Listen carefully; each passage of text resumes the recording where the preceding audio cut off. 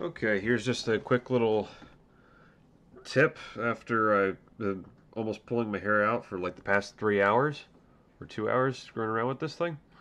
So here's how to quick get things all squared away for doing SDL.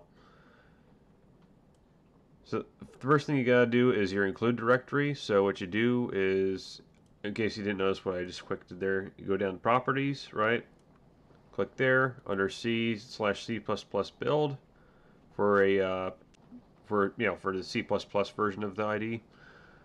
So you go here, C++ build, go to settings, and then under both the cross GCC compiler and the G++ compiler, just in case, go under includes, have, well, for Linux, I have my directory going to include SDL2 because it's a header based library. There's no shared objects or anything like that, or DLLs for people that do Windows.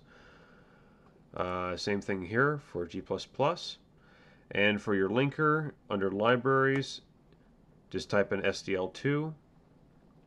All right. And then under C/C++ general, what you do is you go to paths and symbols under the general one here. And then what you do is you click on the libraries tab right here. And as you can see, I added SDL2. So you just click add, type in the string, SDL2, just the letters SDL2 and number. And then you just do apply and close. And then you basically do a freaking exorcism on all the godforsaken error messages that